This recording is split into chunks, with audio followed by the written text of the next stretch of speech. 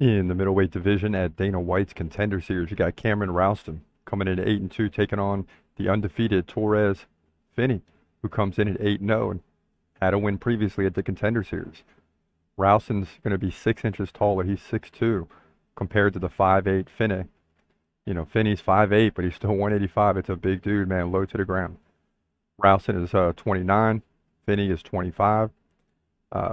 In his Contender Series fight, uh, he landed less than one significant strike per minute, but averaged 13 takedowns over the course of 3 rounds. So he had like 4 takedowns in short order, right? That's the bottom line.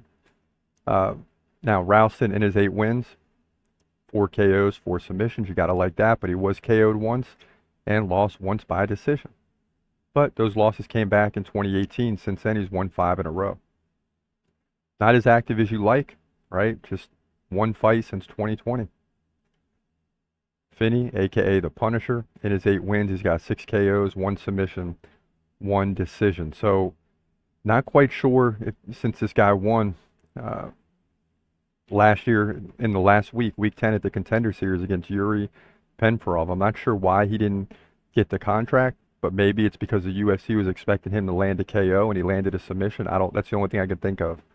But he came back at Combat Night Pro against Tyson Jeffries and landed the TKO. So this one's simple for me. I mean, Finney's got the experience. He's undefeated. All he has to do is win, and he's getting the UFC contract, right? For some reason, the UFC made this guy wait, but he'll remind the UFC why he deserves a contract. He'll get the win. Not quite sure how. It could really finish in any which way, decision, KO, or submission. So we'll have to wait and see. But he gets the win, in my opinion. Middleweight division, Dana White's Contender Series.